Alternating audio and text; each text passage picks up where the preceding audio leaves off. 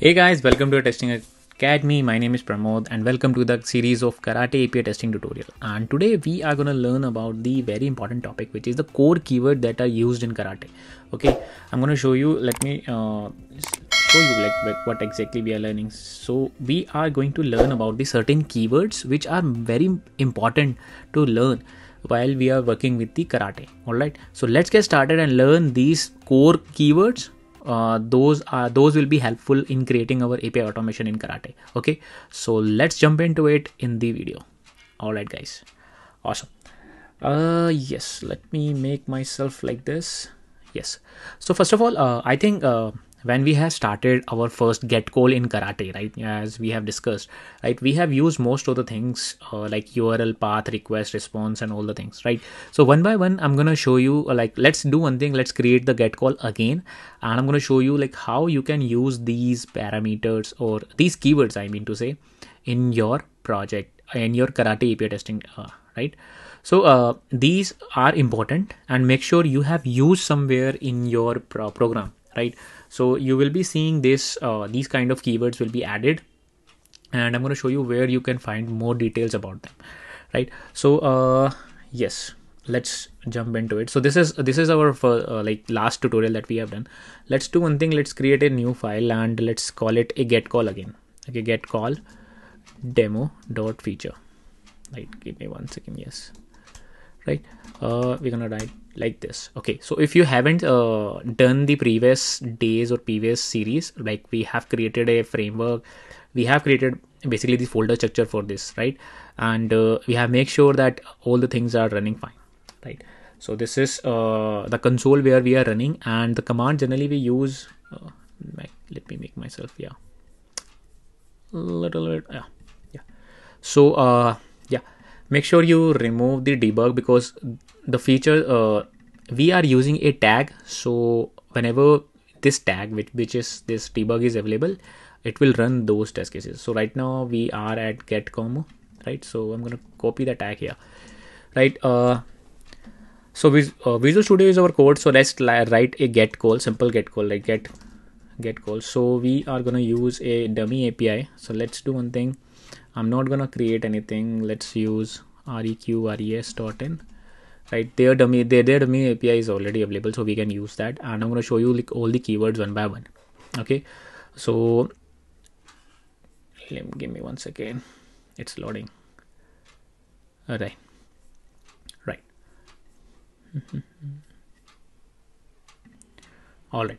So this is the URL that we are using. So they have already certain kind of CRUD operation, basically get, post, put, patch, all these available. These are just a dummy APIs, guys. These are not real world APIs. And in this series, we are targeting a real world scenario, which is GitHub repo I have shown you right earlier. So the API that we are using is this one, which is basically getting a simple user2 details. So basically this is a path param, okay?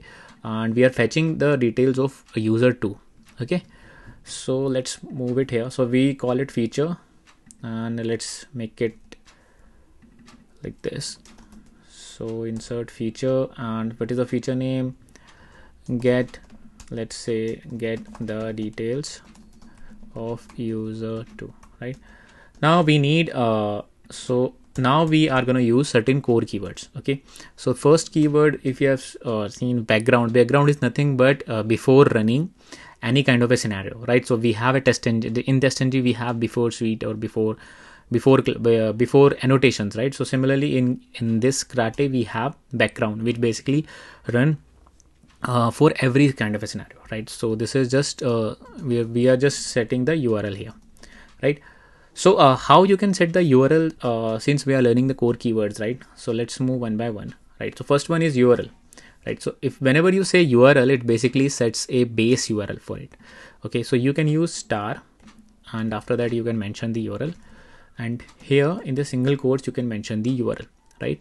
So you can do you can add tab also, right? And now you can start your scenario. So scenario is get the details of user2, right? You can hit tab also, or you can use like now you have to write given when then, right? So given now if you see, we have a path variable. So path basically means this thing, right? So this is base. Generally what happens in APIs is that there is a base URL. So this is a base URL and the path keeps on changing, right? It can be dynamic. So what we can do is that we can use path in this case. So path will be like this, /API/user/2, rather than the so this is your base URL. So make sure whenever you are typing giving the URL, it's a base URL, so that whenever suppose in next scenario you need it, right? And you can, if you want to change it for user 3, right? So this scenario will use user 2 details, and next one can use a different path or a URL, right? So that's why base URL will remain same. I think base URL till this is same. So you can remove this thing also and add it here, okay? And you can use / so that like this, okay? So now what will happen is that after this call, the final URL will be only this, right? It will be similar to this, because since this is the base URL that we have added, and this is the path that we have added, okay? So that's what exactly it means by the path keyword, okay? So we have covered URL, so we have covered URL, we have covered the path, right? So now we have seen so there is a keyword known as request, right? So let's do one thing right now. Since it's a get call, we don't need request, because we can send the request also, right? So for example, request, let's say we are just sending an empty request in this case, okay? But whenever request is nothing but the payload that we want to send. For example, when we have created a post call, right? So if you have seen persons that we have covered in the future probably, or in the previous videos, we have covered the what we call it post call, right? So in the post call, you have seen we are sending a payload, right? Payload like this. So I'm going to show you right now also. So let's do one thing. Let's not use given right now this basically request right now. Just run this scenario so that in the next post request we can use the request, right? So given method again, so you need a method keyword, right? So we are covering one more thing, which is the method keyword here. So these two are will come, so this will become in the get call. This will be mostly used in the post one. So this is post related thing, okay? So we are skipping that thing right now. So we're gonna use a post response and the method now, okay? So method, we need to mention get, right? So what HTTP method we have, so it can be get, patch, right? Put, post, anything that you like. So just mention get. You can make it small also, capital also, it works very. Then now you can check for the status. So status is another keyword. For example, you can directly check the status like 200, okay? So this we have covered, this we have covered. So we are going to cover this one also, this one, and so, and this one also. So status, you can check it for the STPP status code, right? So if you see, you can go to, why my speed is low, STPP, it's not like this, guys. STPP status code, right? There is a particular website, I think, yeah, stppstatusassist.com, right? You can go to this website and you can check out different STPP code. So right now we have 200, okay, right? It basically means that request has succeeded, okay? So we are checking that thing here. Now let me check if we can use some other variables. So we can use headers also, cookies also, and form fields also, but that are more reliable in the post request, okay? So I'm going to show you in the post request. So let's do one thing. Let's run this scenario, and how we are running this scenario is very simple. We are using Maven clean test and the option of debug, right? Yeah, so it's running, and if you see here, right, so we have a successful request and we are getting ID is equal to 2, right? Janet, information about the Janet and all, right? And if you see somewhere above, there is a right, so you can see the summary report here, right? So this is the URL they have given, yeah. So this is the summary, okay? So now let's do one thing. Let's create a second scenario quickly for the, so that we can use these request, params if possible, headers, cookies, right? Cookies are nothing but it's very similar. I'm going to show you, right? I'm going to show you a demo of request and headers now, right? So I think I have already done it. So what I'm going to do is that I'll just copy paste a thing, and I don't want to type in front of you guys like again and again, right? So let's make it a scenario again. Let's call it post, or we call it create a person. Okay, so we're gonna create a person in this scenario. Awesome. What we need is that so to make a post request, you need to send this payload, and the API is little different, I think. So it's just a API / users. Okay, so you need to send to this /API. So I think in this set URL we are already setting till API, so we just remove this, and / is also there. So we need this request. So we need to change, and I think my internet just not working, so it's okay. This is the payload. So what we are doing here is that basically in the request we are sending the payload. Okay, so whenever we are using a core keyword for the request, we are just sending out the payload that we want to send with this request. So we are basically making a post request, right? And this will be a 201, I think. So it's giving a 200 in this case. So we had to change the 200, right? And this is the response. So response will basically give you the whatever the response after this. Let me check if my internet is back or not. Okay, there's a particular issue right now. Right, so it's back. So if you see after response, it's basically for create resource. So it will give you these details, right? So it will basically give you an ID in this case, right? So you can check for the ID. So basically you can check for the name actually, because we are creating a name, right? So name. Name that we have already mentioned here is that we are basically giving a morphos in this case, right? So we can do that like this also. So let's run this on only this scenario, create one. If you want to run only this scenario, you can give the tag here. Okay, and let's clear it out and run the mbn command again. Okay, mbn, yes, right? So let's check create person, users, request, method, post, object. It should be an object. Okay, so we have a failure, and we can check it somewhere. Okay, let's see. We can open the, of course we can open the report, right? Status is 200. Okay, got it.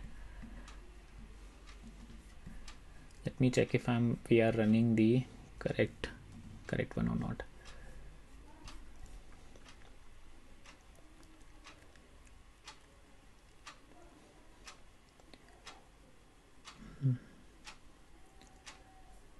Expected 200. Okay, so 201 is coming. Okay, 201 is coming. Why they have meant, but they have mentioned it's 200. It will be okay. Sorry, my bad. Right. So it will pass, guys. Again, so let's rerun, because post generally basically creates a new resource. That's why it's a 201 created, right?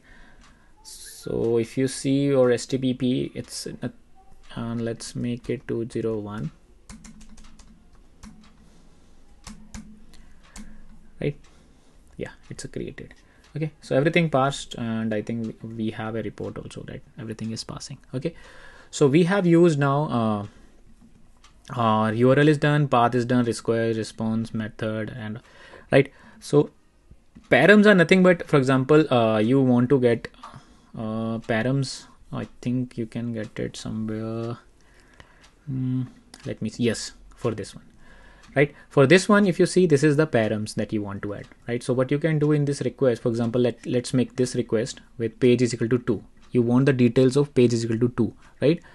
So let's do one thing. Let's comment it out, and let's run this scenario. I'm gonna change the by using param. So path is same till path. If you say this is users, so path is like this, and now we need a param. So we're gonna do and we're gonna type param, right? And let's see if suppose you don't know the exact how you can use the params in this case. So go to documentation and type param, right,